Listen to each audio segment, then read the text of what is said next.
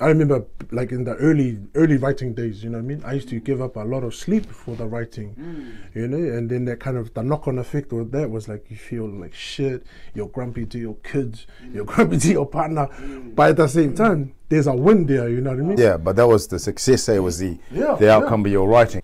And I guess it's kind of like, ooh, are you willing to do that again? Or can you can you continue putting yourself through that shit? And straight up, like, I'm thankful, like, going through those experiences early, those were probably the best times, eh? Like, you know, whenever you look back at stuff, you're like, man, the journey back then was... Because you've learned from the first time, right? Yeah, you've learned, like, while you were going through the sacrifices of the time with your kids and, you know, while you were writing, you saw the win, you know, the success. I like that. So you might have actually learned something from it, so, yeah? Or you like write something and you don't get any funding for it, then it's like, is that success? You know what I mean? Like, on one hand, you've got a play or a screenplay or like a movie, but on the other hand, it doesn't go up and you're like, fuck. You got to take that hit. Yeah. Would it go on stage, would it go on screen, whether you make it, whatever it is. You know, at what cost? I mean, I can only speak for myself. Like, there's many things where you put all your energy into it and it doesn't get anywhere.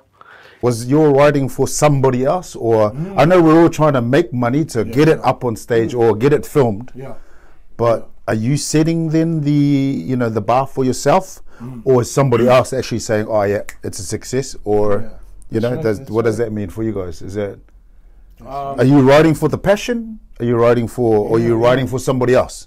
That's true. That's true. So I guess when, you know, I did my first kind of play, I reached out to this also here. And just getting him to come on board and getting everybody else, that was a success. Yes. Because we got it off the ground. But it was the hardest thing was trying to get it off the ground. If I look back, it's a hard journey. But looking back now, we're sitting here on this table here, and I'm Fale.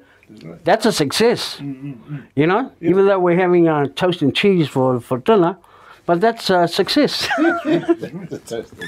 So yeah, success comes with a cost. And if you're willing to pay the cost, are we successful? I'm asking. Very. I'll say I'm successful.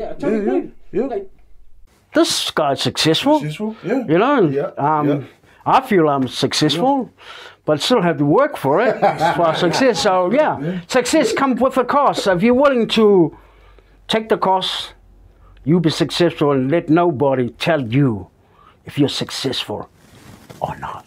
Amen.